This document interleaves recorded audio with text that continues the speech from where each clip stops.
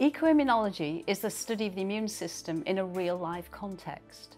It asks, why do the immune systems of individuals, be they humans or wild animals, respond differently to the same challenge?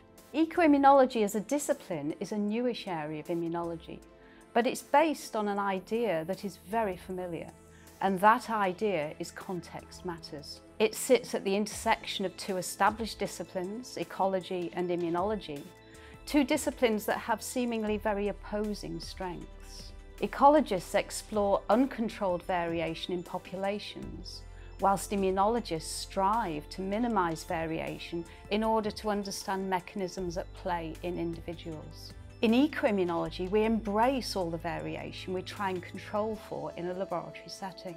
The key aim of our branch is to understand how environmental or extrinsic factors, such as seasons, diet, infection and the microbiome, combine with host intrinsic factors, such as genetics, age and sex, under natural conditions to determine immune phenotype, with consequences for health, well-being and ultimately fitness. Another important aim of the branch is to facilitate the bridging between the highly controlled laboratory-based immunological studies and the fully wild, uncontrolled systems, by offering ways to naturalise laboratory models and to bring control to wild studies.